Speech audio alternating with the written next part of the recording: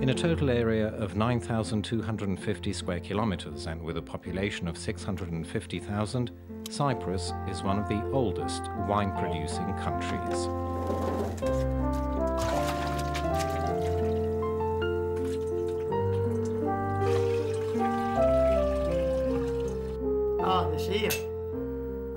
Based on archaeological evidence, we can conclude that grapevine cultivation began early in the 4th millennium BC.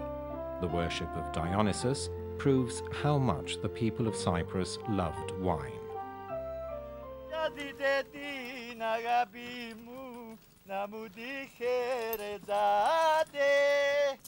In days of old, the sole means of cultivation in Cyprus was the humble ploughshare, drawn by donkeys, oxen, or horses, animals one came across in practically every household.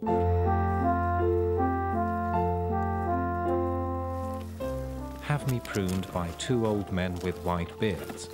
Have 2 young and newly tamed oxen plough me.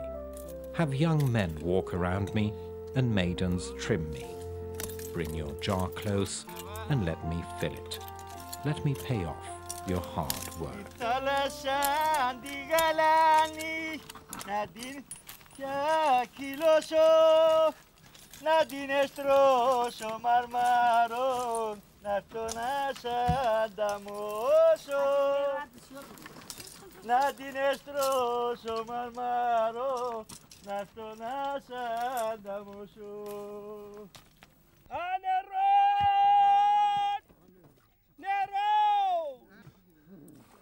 The actual planting of vines follows age-old traditions dating back to the time when the Cypriots decided to grow vines from the endemic wild plant.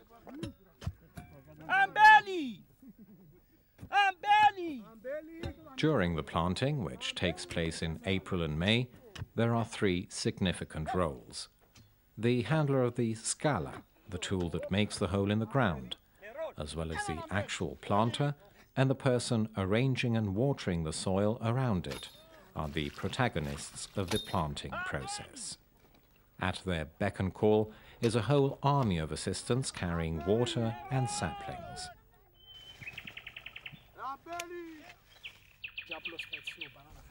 Grape gathering in the more temperate regions begins at the end of August and ends in November for those regions at higher altitudes.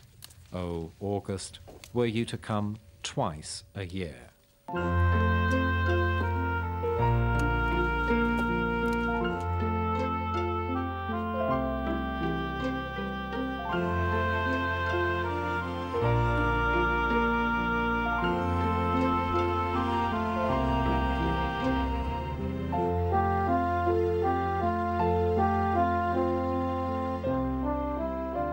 Even to this day, there are people in Cyprus, particularly in Paphos, who adhere to the traditional stomping of the grapes.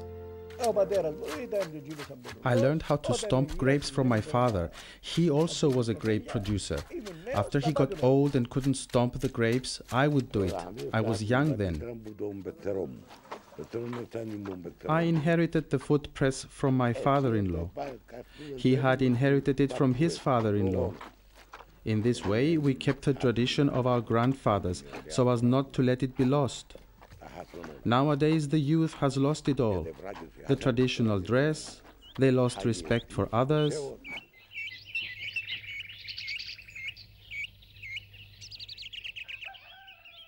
Despite technological development, many Cypriot producers continue to produce their own wine. The grapes are poured into a special basin, the press.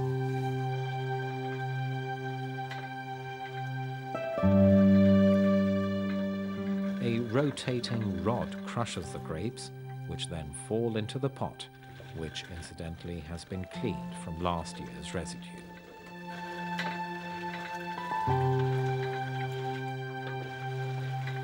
The grapes need to be constantly and continuously stirred with a wooden rod, lest their fermentation cause the pot to overflow. And while fermentation in the clay vessels continues, a wicker basket is used to separate the solid mass from the vessel's liquid content.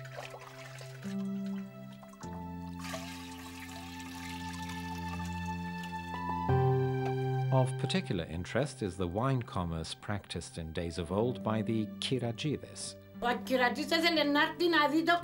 He would come to see the wine and taste it. He would ask Spithias to open the one he liked and wanted to buy. Then they would start measuring. First of all, we would make a piece of wood with a hole in it, like this one. It probably goes back to my grandfather's days. This way, we would take some wine from the pot and pour it in the glass. We would look at it and see if it were black or red. We would taste it and see if it tasted good before we opened the pot.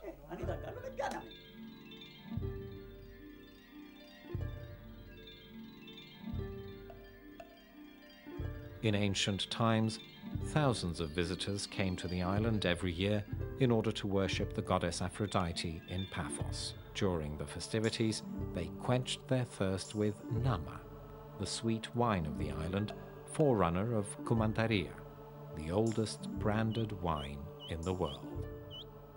Cyprus wine was well known to foreigners. After the island was bought by the Knights Templar, the oldest local wine was renamed Koumandaria. This name was given to the wine manufactured at the large commanderie at Colossi, first ruled by the Knights Templar and then by the Knights of St. John.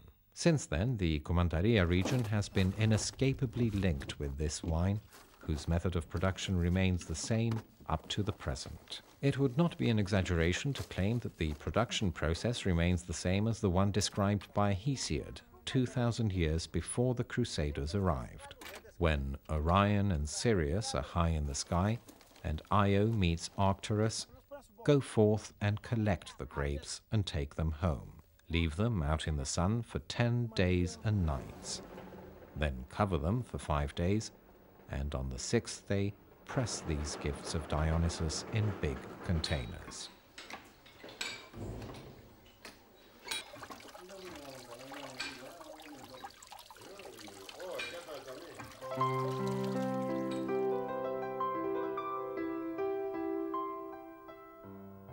Following fermentation, the wine is transferred into oak barrels, where some Koumandaria from previous years is added. There, it remains for a period not less than 2 years.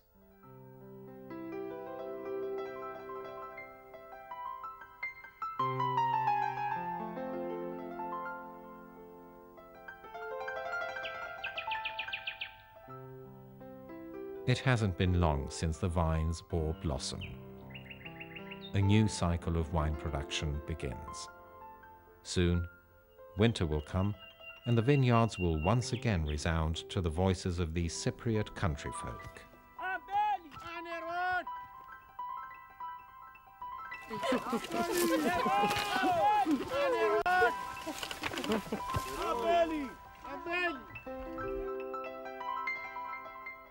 Greetings to you, O grower, your vineyard having hoed. Your vines are up and spreading, their juice like honey sweet.